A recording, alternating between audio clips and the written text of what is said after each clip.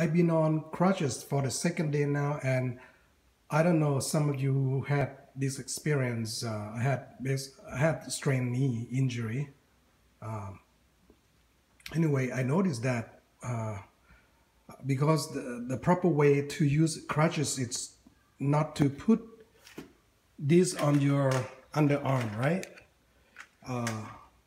So actually you need to leave some space, and you're gonna be using your hand like that to sustain your weight, so your underarm will not be, press against this, which is going to cause problem with your underarm, and you will have a arm problem later. So what I found after a while is that my hands start getting hurt.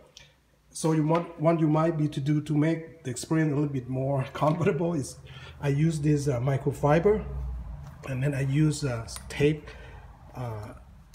it around on the side here, not in the middle too much, because that's where your hand gonna go. So you want to use, I think I use medical tape here, which is softer, and this is easier on my arms to go, because you're going to be holding your weight 150 or 200 pounds. It's pretty heavy, right?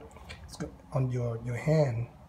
So this will be very handy. This is how I do it. You can put other soft cloth there that will cushion your arm against this hard plastic thing. Again, you're not gonna be resting your underarm here. So based on your height, you have to adjust this. Mine is like 5'6", so they adjust this to have little gap on my, let me show you. So you can see my underarm here, right? It's not really pressing. I mean, this top handle here is not really pressing against I still have some gap here. And basically you're gonna be put on your weight when you walk on your hand here, on both hands, if you have two crutches.